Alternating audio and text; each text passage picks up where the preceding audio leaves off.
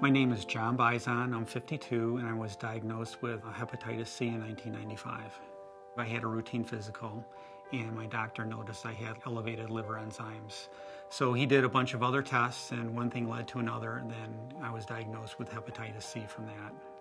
So at that point, I really didn't know what it meant or what it entailed, but after talking with the specialist, I did learn more about it, and at the start I was devastated over it because you don't know what's going to happen, but the more you learn about it, the more you can understand the disease and what can be done to help control it.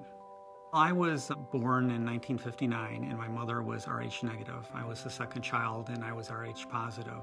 So I had Rh newborn disease, which essentially the mother is toxic to the baby. So as a result of that, I had to have several blood transfusions to actually survive. And without those, I wouldn't be here today. But that's more than likely what caused my hepatitis C infection. Catching it early, I think, is the key because there are so many treatments out there and there's many more treatments coming out, much more exciting than what we have out there today. I'm not looking forward to the next therapy because I know it's going to be tough, but there's always that hope that it's going to cure me. I've always been physically active through bicycle riding or golf, so I think that's helped as well.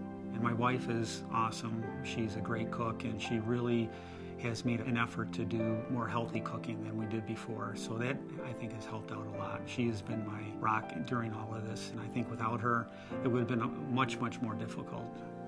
You really have to have a very positive attitude about your health and also your mental attitude as well. I'm a firm believer that I'm not going to let this disease control my life, and I haven't let it control my life.